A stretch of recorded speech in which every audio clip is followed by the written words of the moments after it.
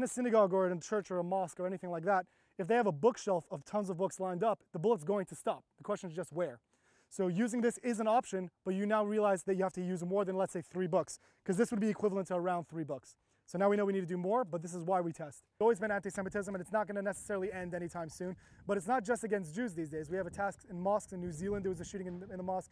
In Texas, there was a shooting in the churches. It doesn't make a difference who you are, what religion you are. It just shows that we're in a world of hate. One of the 10 commandments that's taught very incorrectly is thou shalt not kill. It's not thou shalt not kill, it's thou shalt not murder.